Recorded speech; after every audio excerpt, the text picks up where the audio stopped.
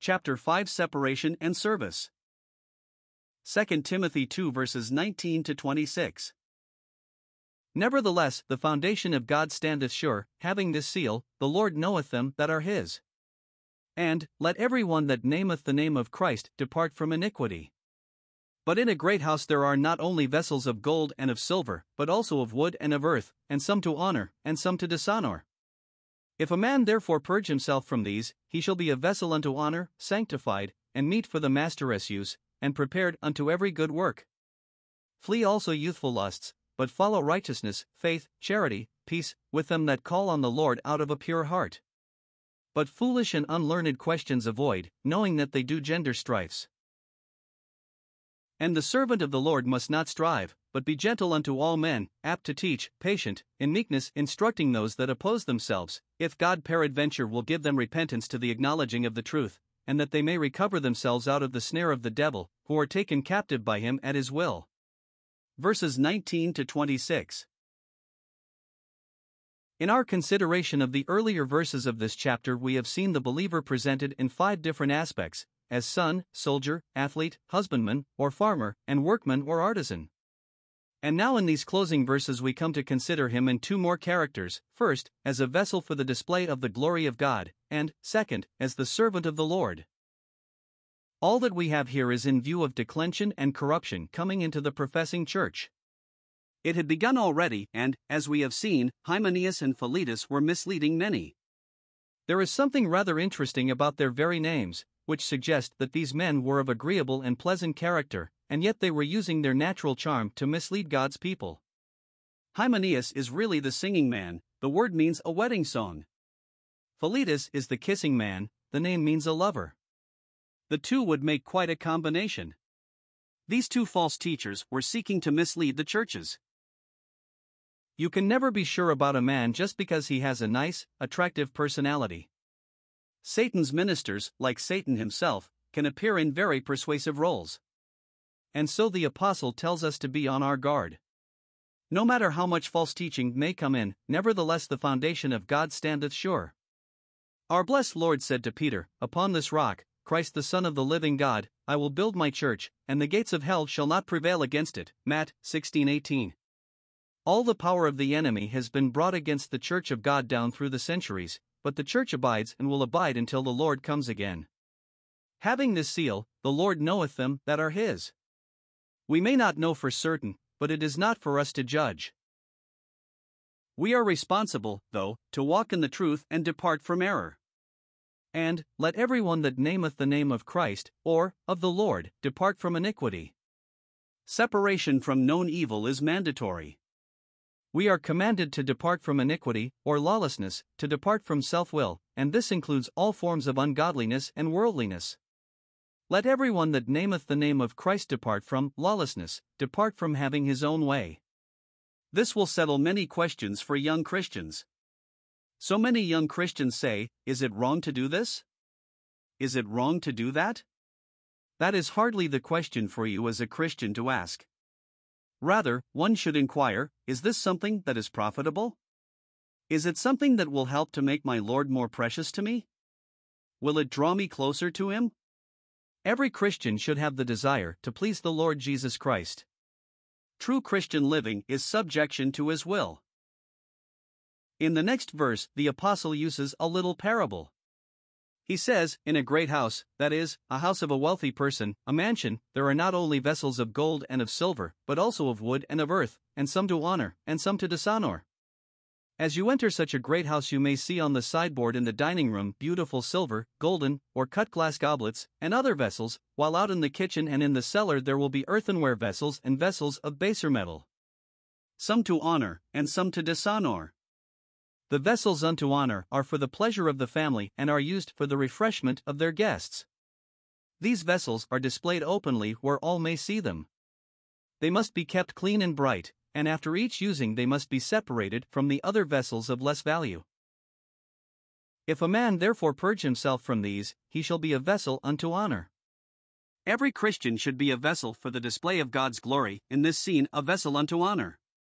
But in order that this might be, we need to be clean, not only clean ourselves but also clean as to our associations. We are to purge ourselves by separating from evil associates and from everything unholy in our lives. Thus we shall be vessels unto honor, sanctified, and meet for the Master's use, and prepared unto every good work. Let me try to illustrate this. Suppose we are in a great house.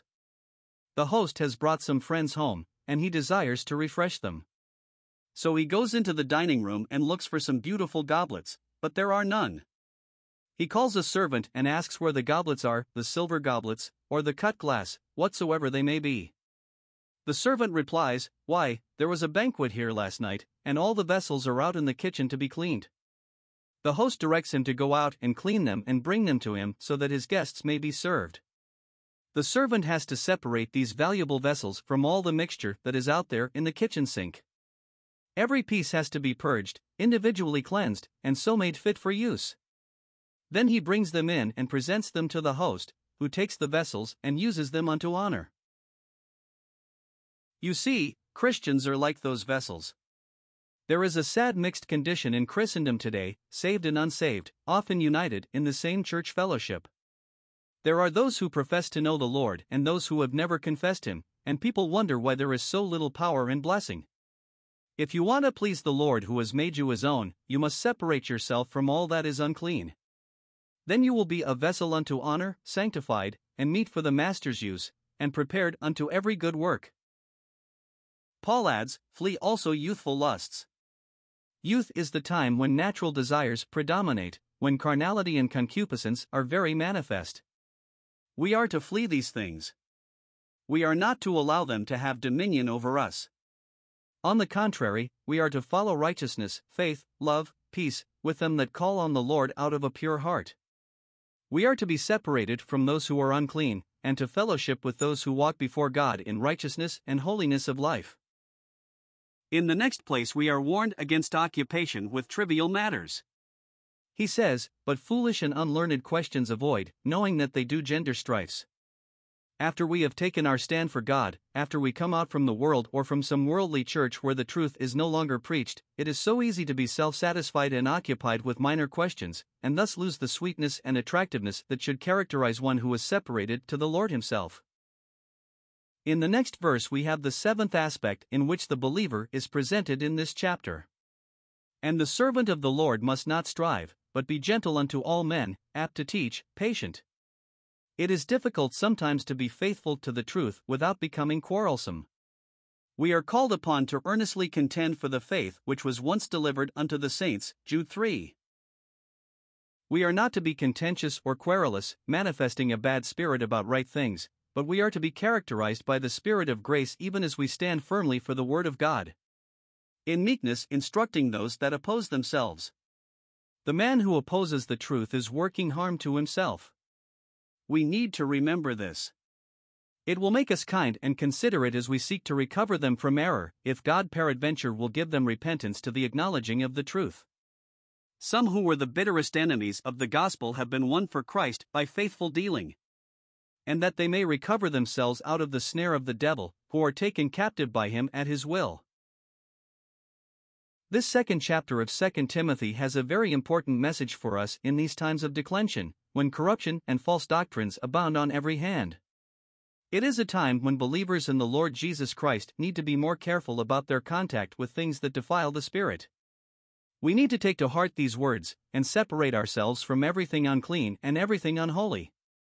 We need to yield ourselves entirely to the Lord to be guided and directed by Him that we may be vessels unto honor. Let us so manifest Christ in our lives that we will make the truth attractive to those who do not know Him. Sometimes we do harm to the very cause for which we stand because of the harsh and unkind spirit that dominates us. It took a long time for many of us to see some of these things, and, therefore, we should be patient and sympathetic in dealing with others who have not yet understood them. In writing to the Philippians, the Apostle says, "Let us therefore, as many as be perfect, be thus minded, and if in anything ye be otherwise minded, God shall reveal even this unto you. Nevertheless, whereto we have already attained, let us walk by the same rule, let us mind the same thing." 3:15-16.